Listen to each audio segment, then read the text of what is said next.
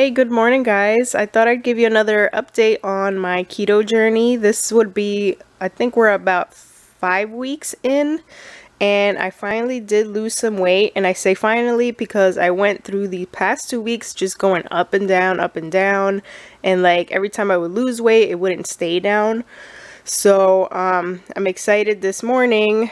The last time I recorded my weight was January 9th, which was 196, which was down from my last weigh-in that I did with you guys. On the last video, I was 197.4, but my last login was 196, but after that, I kept going up and down, so I never logged anything else until today, January 20th. I was 195.8, so I lost another pound and a half ever since that last weigh-in.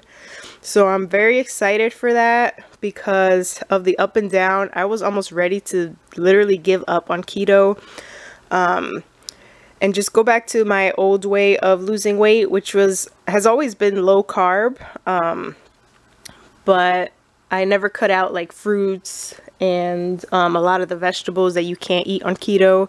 And I used to eat like beans. One of my favorite dinners was like a taco bowl, and we would incorporate beans instead of meat, basically having like vegan days. And I kind of miss doing all that, and I miss seeing the rapid weight loss from that. And I feel like eventually when I do lose the weight that I want to lose, I will go back to eating fruits and incorporating more vegetables, more beans, less meat in my diet. But for now, I am trying to really give keto a chance, and it has definitely been helping with my sugar cravings. So I'm happy to say that I am no longer experiencing any symptoms from what they call the keto flu. I haven't had any nausea, any fatigue, any headaches lately. My fiber gummy vitamins that I've been taking every morning have definitely helped a lot with the upset stomach that I had the last time I did a video. So I've been taking those every day, and it has helped keep everything moving along in that area. I am not craving any sugar, any carbs lately. I mean, here and there, everybody craves a little bit, but I've been able to satisfy those cravings with keto-friendly treats that I make myself.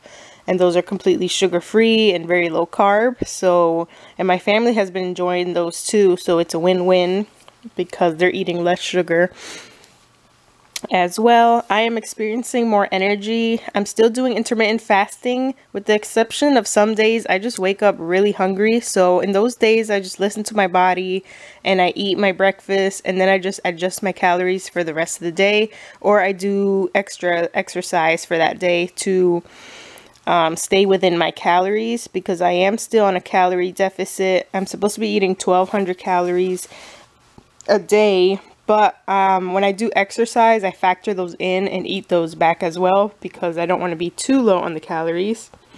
And this is just an estimate. I try to stay under 20 grams of carbs, and then that's about what I eat on fat and protein, so that's pretty accurate. But on the MyFitnessPal app, it wouldn't let me set it to 20 for some reason. It would go down to 15. That was the next option.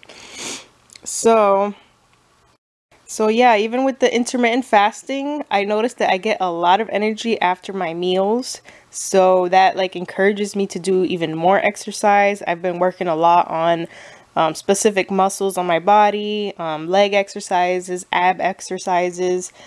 And I've been just getting a lot of energy. Like I get an energy boost after eating. So that's awesome. I've been taking advantage of that by doing the exercise that I need to be doing. I'm doing about 30 to 45 minutes a day. Sometimes I'll do some in the morning and then some more at night.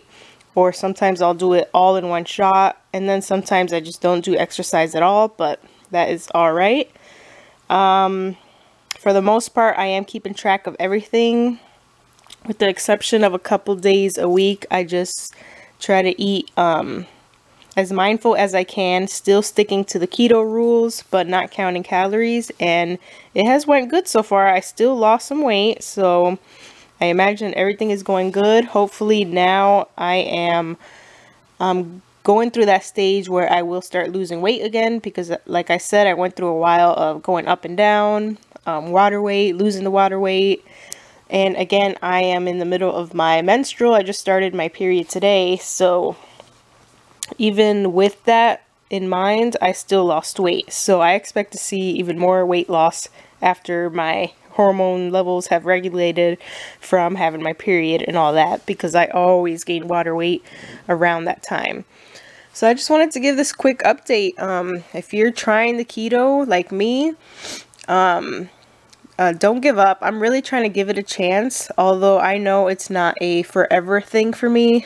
I'll probably always stay low carb, but I do miss my fruits. I do miss things, other sources of protein like beans. I know there's other things like tofu and all that, but I don't really like those.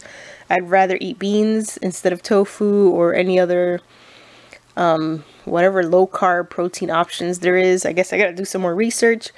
But like sometimes I like to take a break from meat and eggs and just stick to low carb vegetables. And I do enjoy like something as simple as oatmeal with fruits for breakfast.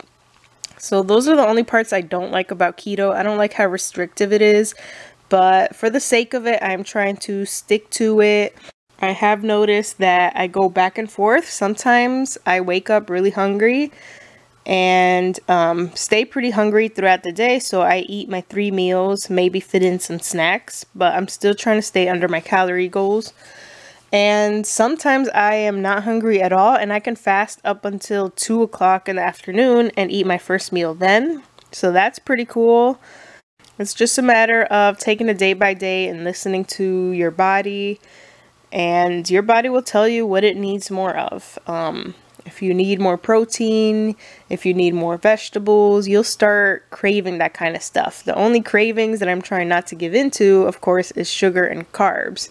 So whenever I do get one of those cravings, I just whip up something in the kitchen, something keto friendly, a little dessert or something sugar free, based on whatever I am craving. So that's my update for today.